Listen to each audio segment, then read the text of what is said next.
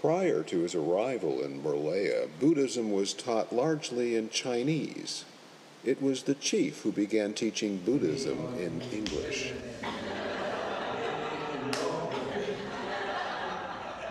Well, I think the Chinese Malaysians of Chinese descent, they have been Buddhist in the traditional sense of the word.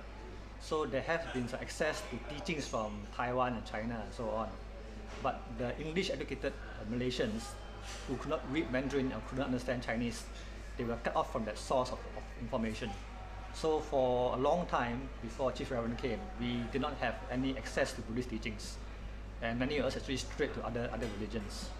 But when Chief came here and he started teaching largely in English, and then when we found these teachings, then I think because of that, the English-educated Malaysians who speak English then found this readily available information on Buddhism, and I think that's why it's a historical phenomenon that a lot of the Theravadin Buddhists happen to be English-speaking. It just happened that way. When I came here, at that time they had only 7 children in Sunday school. Then we started English classes to talk teachings and Buddhism and Sunday school. Right mindfulness, right concentration. If you follow this path, what he taught, then you can gain enlightenment too. All of us can. Now we have 1,200 Sunday school children. The chief has also tried to speak Malay, but often with funny results. I was studying Malay language at that time, only few words. A lady came to worship. She was standing.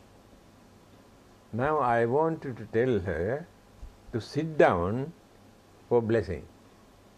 Then I asked her, "Tido." Then she ran away.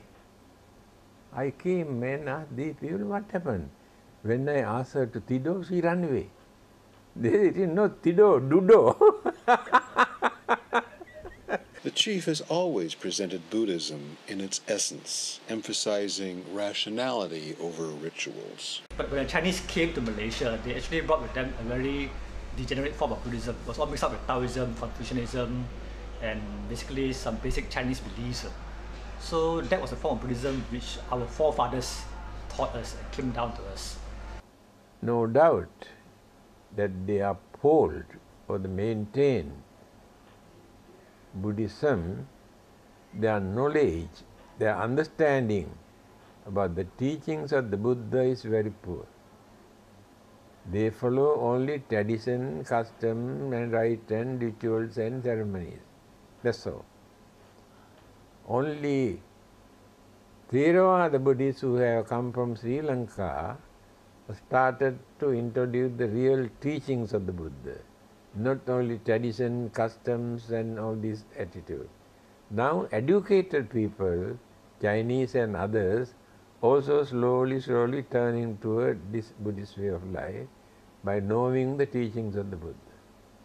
As the current chairman and founding member of the Malaysian Consultative Council of Buddhism, Christianity, Hinduism, and Sikhism, the chief has worked hard to foster inter-religious harmony. I have written a booklet, Buddhist Attitude Towards Other Religions. There I have mentioned, instead of converting others into Buddhism, we can encourage others to practice their own religion. That is the Buddhist attitude. Because we never say they are sinners and heathens and pagans and they go to hell and they cannot go to heaven. We never say. If they are good, if they don't do any harm to anybody, whatever religious labels they have, it is immaterial. They are labels. When I was in Australia, in the hospital for my bypass operation, I was wearing the uniform suit, not the monk's robe. A lady came with the Bible, because she does not know who I am. Told me the operation will be tomorrow. It is a very serious operation. You must have a Holy Communion today. I say, yes.